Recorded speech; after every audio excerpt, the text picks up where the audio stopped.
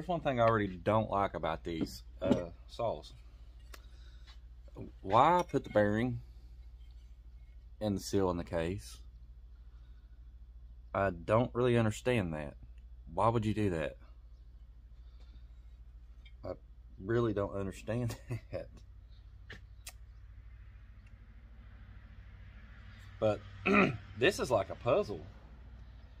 It doesn't come with instructions on what bolt goes to what. You just have to guess, basically. I know pretty much the gist of how to do this. It's not that hard. You just really, all you really need is a heat gun to put the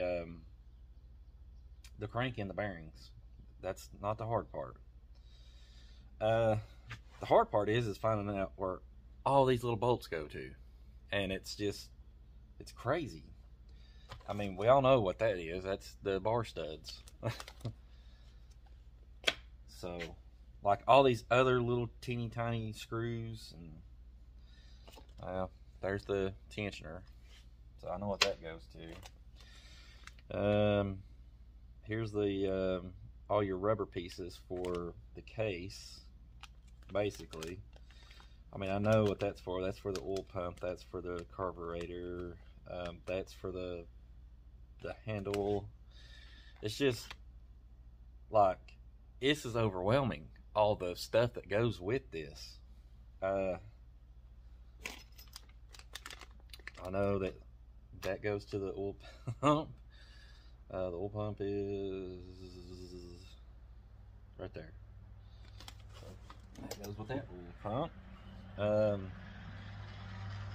I've never put one of these kits together before, so I really don't know what I'm going to get myself really into. So I know there are 2 sets of longer bolts. I know these are probably the muffler bolts, or it could be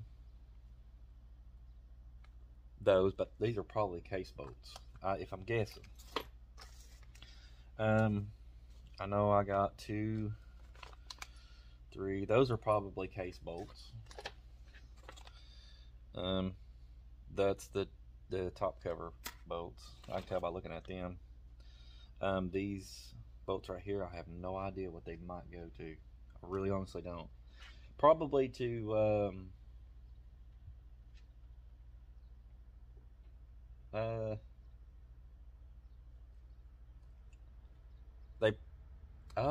these probably go to they say there's 4 here, so there's 4 on your tank. No, actually there's 6, so there should be 6 in that. Well, maybe those are it. There's 6 in there, so that's probably it, if I had to guess. I'm gonna lay those right there with it, just to kind of, I have no idea what those little things, these ones are for at all. Probably extra parts. I don't know, man. Oh, that's the for the flywheel. So that goes to the flywheel. Muffler bolts. Where's my muffler? Right there. Those are probably case bolts. These are probably case bolts. I have no idea what these will go to. It's just a guessing game on this. It's cool though, they give you every part that you need for it, but it's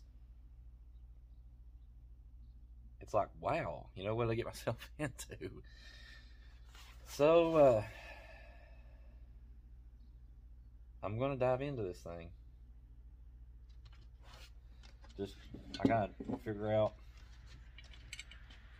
what most of these bolts go to. So I need to figure out the case bolts before I start doing anything, because when I start putting the crank in, I'm going to need them to tighten down on the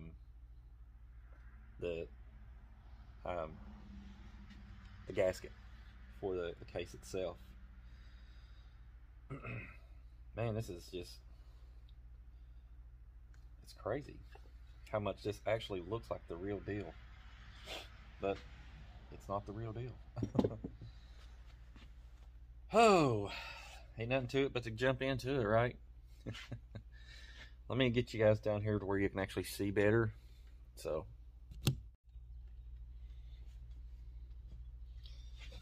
okay, I put the chain tensioner in, so that really wasn't, you know, it's obvious. It's not that hard.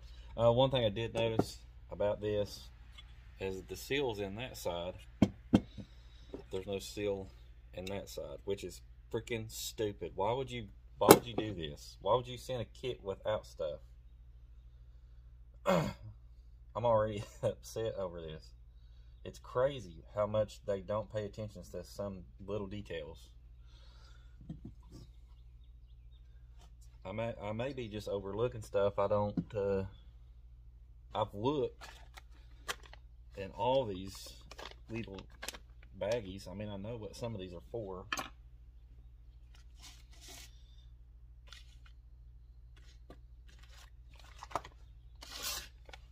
Let's go ahead and open this to get it out of there.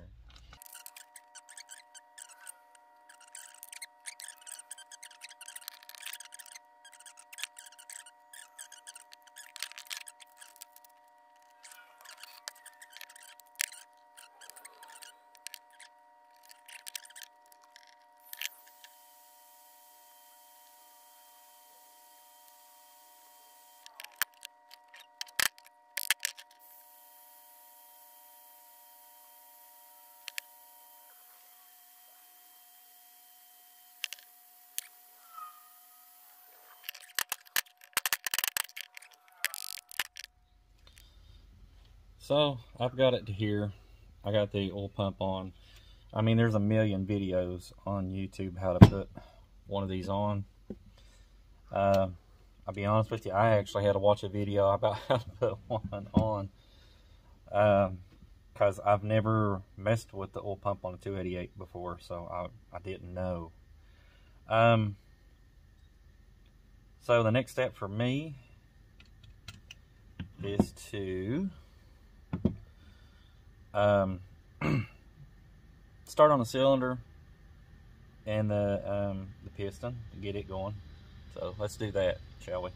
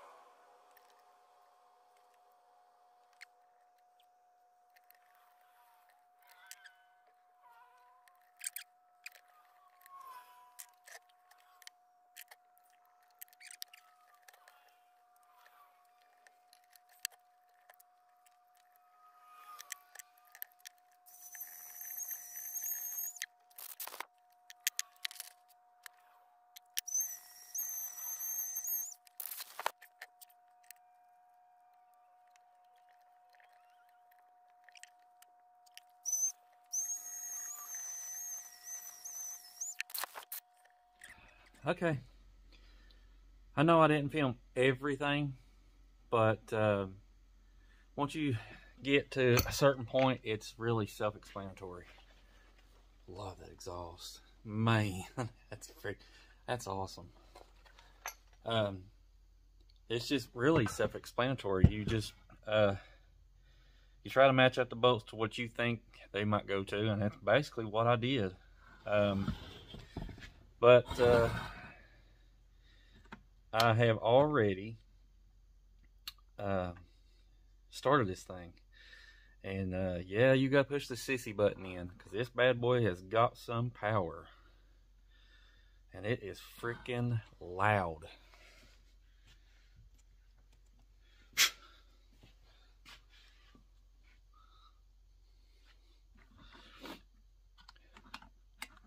I don't even think I have to do that anymore.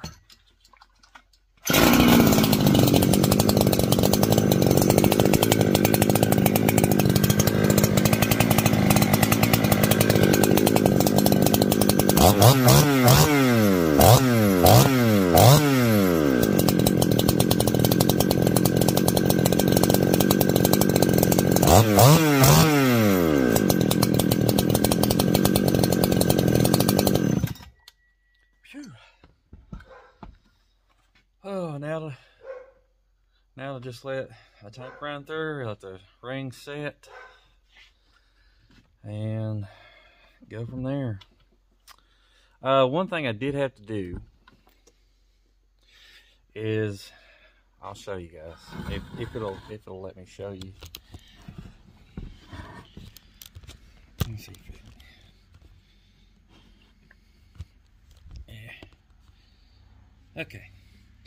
Down in there where the carb actually sits, and it goes flat like that, and it goes into the cylinder. The carburetor did not want to sit down on the case itself, so I had to grind it so it'll sit flat into the cylinder. That's the only modification I made to this entire saw. But I grinded it down, went on. This is a 2100 air filter in the cradle that goes to this one. I'm going to get a low top to put on this saw because I like the low tops better. I just think they look better on the saw. This thing has got definitely got some horsepower. I'm just wondering what this thing would be like if I bought a pop-up piston and put in it. Cause I know my 272 with the pop-up piston in it brought it to life. I mean, it's way better than what it was. But I don't know if I could delete the base gasket on this and do the same thing. This was actually not as bad as I thought it was going to be. I do have extra screws and stuff, but that's like extra parts that wear out on these saws. And like I said, I'm gonna just have to let this thing run its course.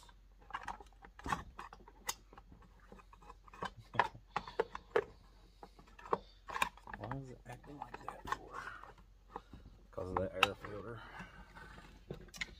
That's why. Yep, that's because of the air filter. I absolutely hate this thing. They are so ugly and bulky and just ugly. But that's going to be for sale. This, however, I'm going to use this for something else. Yep, when I get some time, I'm going to use it for that. Definitely going to use it. This safety shield, reflective heat shield, is plastic. It's not rubber. It's plastic. I left it out of there because I couldn't get it to line up with the carburetor. I tried. I fought with it, and I said, you know what? I'm not putting it on there. So that didn't go on there. Another thing I need to put on there is this plastic bumper that goes down by the chain. Well, actually, it just went right on there. That's weird, but okay. I think it's upside down. It is. Daggone it. Well, there it is. Got it. Now that'll stay on there pretty good because it's sitting up against the bar stud guard, whatever you want to call it. I already put the dogs on the clutch cover. Daggone, man. Go on. God. There we go. Whew. I was fighting my way back and forth between why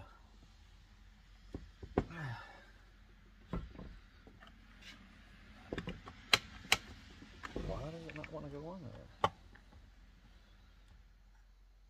Oh, that needs to go back a little bit.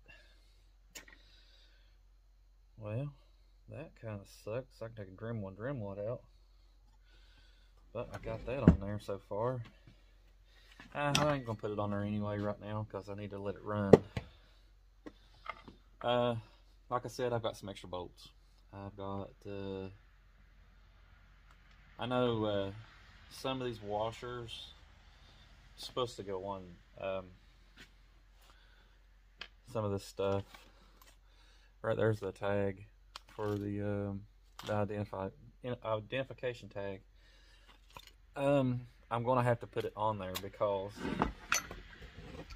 it's part of the oil tank. This one's closed off, but this one's not. I don't know why they did that, which is kind of stupid. They should have closed them both off.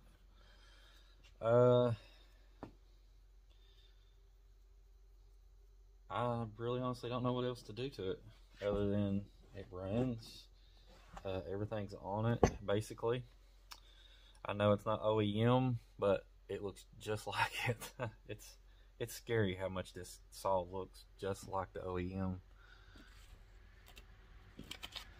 There's the bolts for the top, which I'm going to use. Oh God. Well, next video that I'll make of this thing, it'll be cutting. Like I said, I'm gonna have to let this thing break in, so it's gonna have to sit and break in. This is it's a beast of a saw. It's got awesome compression. I didn't think it was gonna be like that, but it really is. But until the next video, you guys have a wonderful day.